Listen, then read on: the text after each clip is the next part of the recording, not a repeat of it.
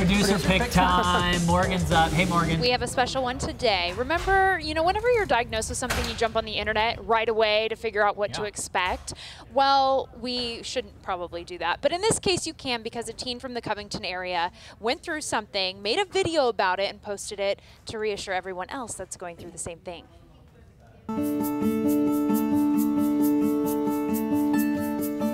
It's called Kyphosis, and it would make me hunched over all the time, and I couldn't sit up straight.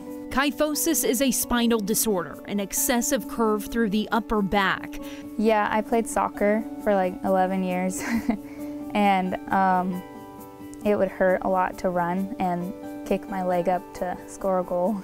Lily Cromwell had trouble breathing, and eventually her mom made an appointment with her doctor to get her checked out. I have 2 rods and 26 screws just to hold everything together, and they also took out some bone in my spine. Her case was severe enough for surgery. She had to limit a lot of what she did every day, which included one of her first loves. I was just devastated. Riding horses. I had to learn how to walk and breathe differently.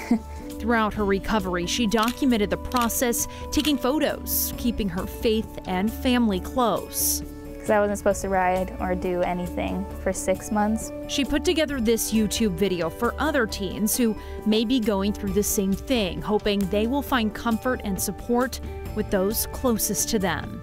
Just to be strong during it, because it's really hard.